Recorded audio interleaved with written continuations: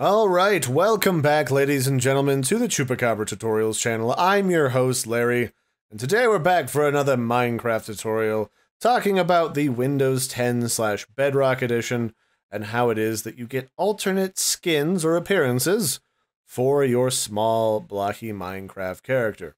And the simple answer is all you have to do is either pick one that you buy with the in-game points, or you can upload one from the web if you've also got one of those.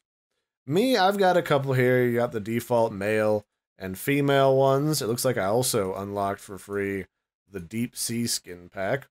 And you can easily get a bunch of really neat looking skins by just unlocking one of these packs that they offer here on the side if you'd like.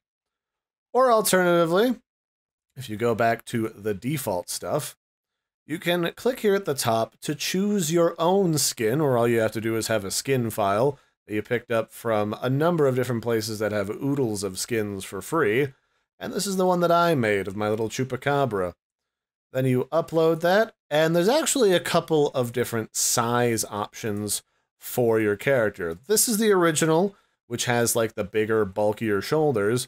And then this is the slimmer version for the new edition that walks through doorways and other stuff better. And I definitely recommend you use the slimmer version, as it tends to derp out a little less and be a bit smoother on the game. And once you've made your choice, just click confirm, and then that will be uploaded and used as your skin on the Bedrock Edition. If you want to do it on the Java Edition, you still have to go to Mojang's website, go to your account, and upload it manually there.